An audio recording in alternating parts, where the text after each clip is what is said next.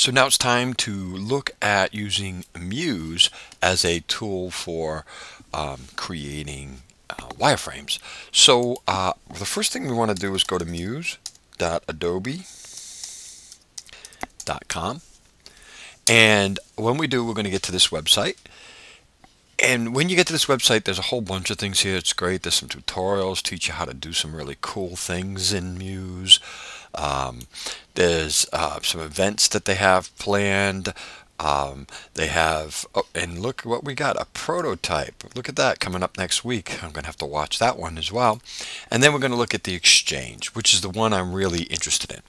So when you come into the Exchange, you'll notice that there is a bunch of things that you can get access to, and one of them is the Andrews prototype, which I already downloaded for you and gave you in class. But if you needed to get it for your computer at home, it's very simple. You just come here. You'll notice it's going to show you what's there. You click download items, and then it's quickly downloaded to your computer, and now it's available for you.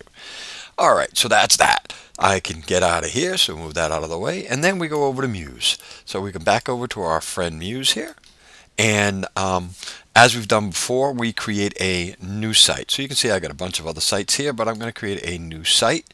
I'm going to leave it at desktop as we talked about before. And I've got my option of phone and tablet. We're going to stay with desktop for right now. And I want to create a 960 by 500. I'm going to create 3 columns. And again, as you'll notice, as I change my columns, it changes this here. So when I get 2 columns, it brings it down to 450, 920, with a gutter of 20 on each side. So I'm going to actually bring it back up to 3. I'm going to leave it at center horizontal, and I'm going to click OK. So now we remember from last time that anything we apply to our master will be affected in our in all our subpages, but we need to create the structure. So I'm going to just kind of create a similar structure that we created in class. I'm going to start by creating a next page where I'm going to call it menus, and then I'm going to create another one where it's going to be about, and then another one where it's going to be contact. So I've got some pages ready to go, and then once again I can come in here, and underneath my menus I'm going to click dinner, and then I'm going to make a sibling of that. I'm going to make that breakfast. Should have probably done that the other way, right? But actually it's a good thing, breakfast, and let's do lunch. And of course we can't forget our friend banquet, so we're gonna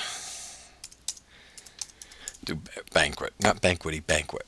All right, so the thing that I want to tell you about is, and this is another feature that we didn't really get a chance to explore, but what I can do is I can actually click on this and move this in order, so I can actually move it around just by clicking and dragging, and I can move it around and reorder things, which is great.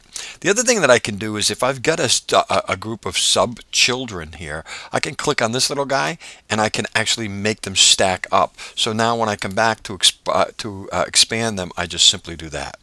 Now you can see right here that I've got it saved as website 1. Not a good idea. Even though Muse is really good at saving your files, you want to make sure that you save your document. So I just hit Command S to save my document. Let's see, where am I going to put this? You can see where I was working last. I'm going to put this on my desktop. So I'll just go to my desktop. Here we go. I'm going to go to my desktop. I'm going to create a new folder, and I'll call this demo for 1600. And I'm going to create that file, and then I'm going to change the name of that website to wireframe demo. All right, so now I'm going to just click and save that, and now I've saved my Muse site. I've got my basic structure. I'm going to stop this here, and when we come back, we're going to actually go back in and look at some of the things that we've done to get you back up to speed.